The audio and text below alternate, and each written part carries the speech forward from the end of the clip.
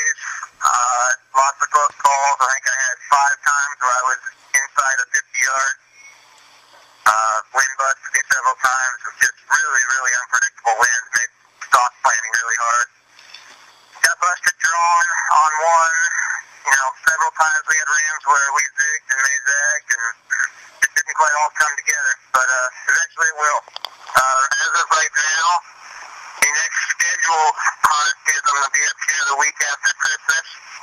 But I'm going to do everything I can. Probably unlikely that it'll happen. But I'm going to do everything I can to beg, borrow, and steal a weekend away from Mama. Try and get up here for one more weekend in between now and after Christmas. But incredible hunt. Had a blast. Loved every second of it. And still feel pretty privileged to have this tag in my pocket. Check in a couple weeks when I get after it again.